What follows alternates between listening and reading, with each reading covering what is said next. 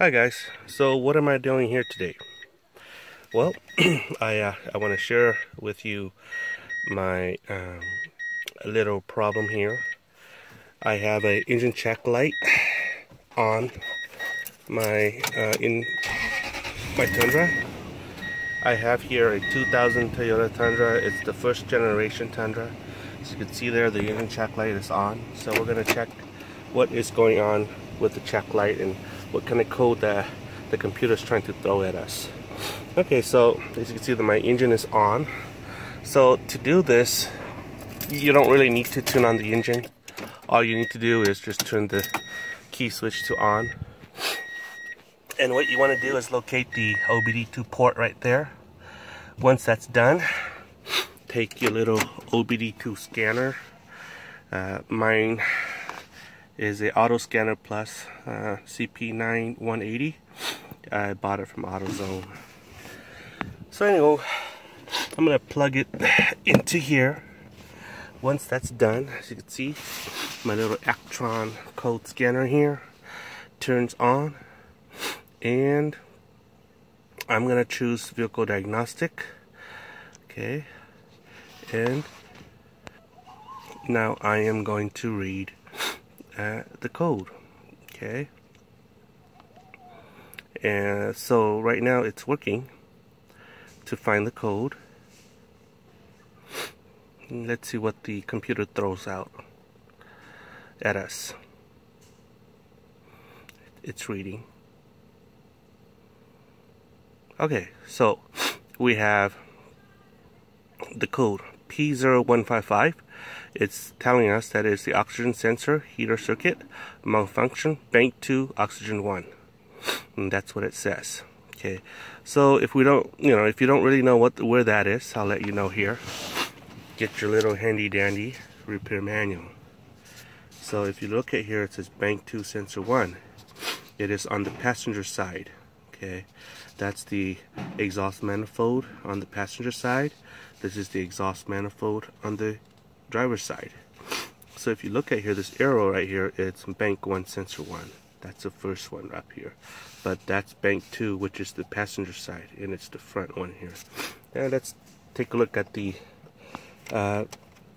engine, and I'll show you where it is. Okay, so we are underneath the car, the engine. If you look at here, this is a catalytic converter here. That's a phalange connection right here. Okay, right here. You see that little thingamajigger right there?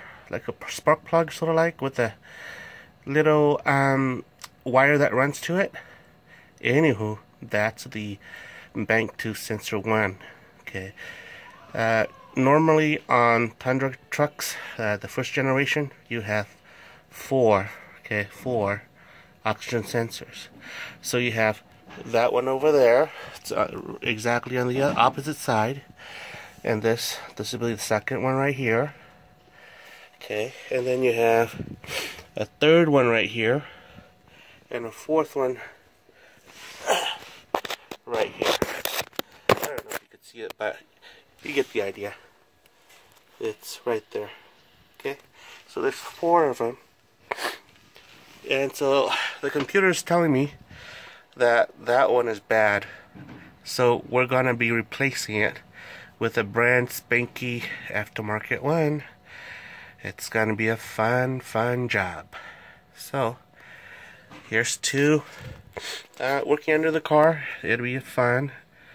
If you're interested in how to take that out and how to fix that code, come with me and we'll work together. Okay guys, so to remove that little oxygen sensor there, you need a special tool.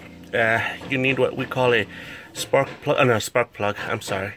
You need a oxygen sensor socket.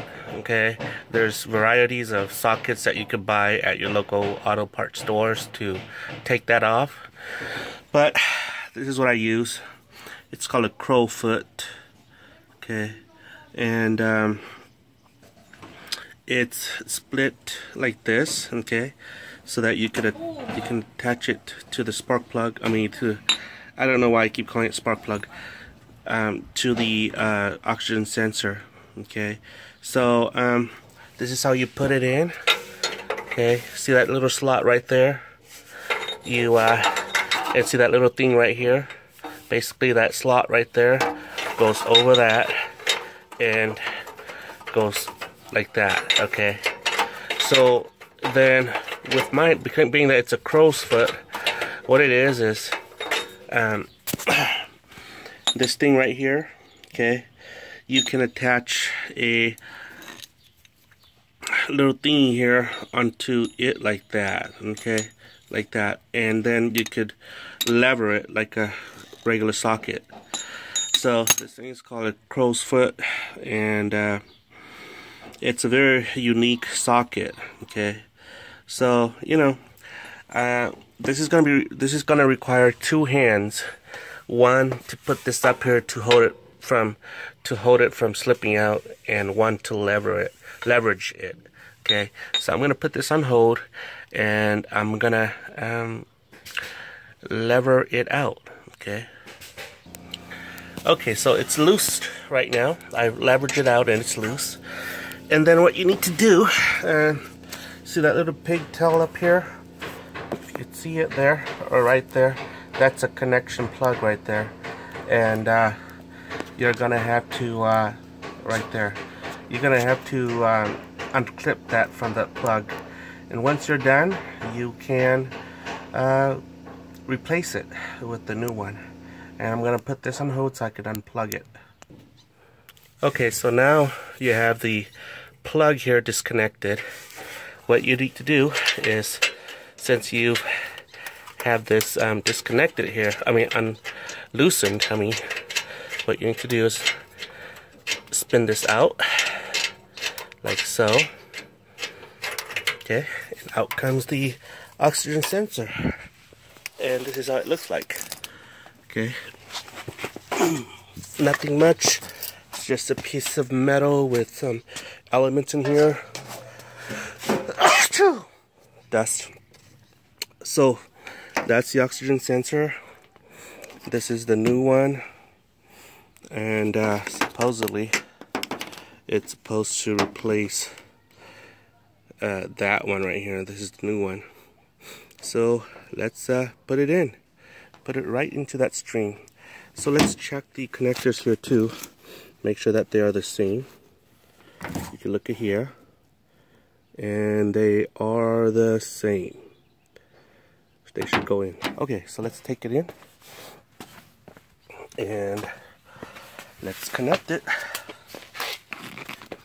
Okay, so to do this, I'll have to use both of my hands. Let's see if I can do it with one hand right now. Okay, using my lefty. Okay, looks like I'm gonna have to use my righty as well. Okay, so it's in. It's a matter of just twisting it in. Okay, from another angle. Okay, so then I'm gonna have to tighten that, and since I don't have a torque wrench, oh, actually I do. I don't know if it'll be accurate, but I'm gonna kung fu tighten this. Okay, just be careful when you tighten this. Don't tighten it too much to the point where you mess up your thread, and don't tighten it too loose where it comes out. Alright, so I'm gonna do this. Okay, so it's done. It's up there. I plugged that in. Sorry for not showing that part, but it's really tight up there, and it's very far up there. Okay, so that plug is in, and the oxygen sensor is in. It's really tight. Okay, so let's go start the engine, and let's turn off the engine check light, and I'll show you how to do that too. Okay, so now I am in the cockpit, and so basically what we're gonna do is we're gonna turn the key, okay, to on, the on position. Okay. Sorry about that. Okay, turn that to off, to on, and then plug in the USB, you're not USB, I'm tired. OBDII port plug. And so now what we're gonna have to do is we're gonna go here, we're gonna erase the, let's see, okay, we are going to erase the code. Okay, once we do that,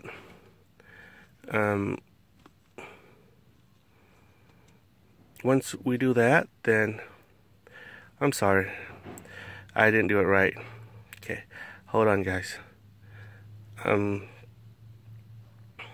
I think I'm doing it right. So let's wait for it to communicate with the vehicle. Once we do that, it'll, okay, so the code is erased. Okay, and so let's start the engine, and there. Okay, so that's fixed. Okay, no more engine code here, no more engine check light. Let's just go downstairs, underneath the car, to check to see if there's any leak. Okay, I know there's no leak because I have tightened it very, very hard, and it's not hot yet, and there's no air coming out, so that's good. Okay, so it's still good.